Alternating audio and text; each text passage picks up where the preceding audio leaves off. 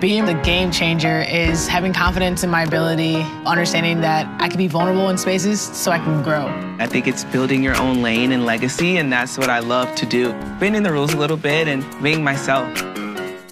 Having technology is amazing because now you can have a growth plan. You want to have the feel of understanding how to build a team or how to get better as a player, but you also want to have the data behind it. When I think about the next generation of game changers, I just envision them being who they are and loving their journey and embracing that.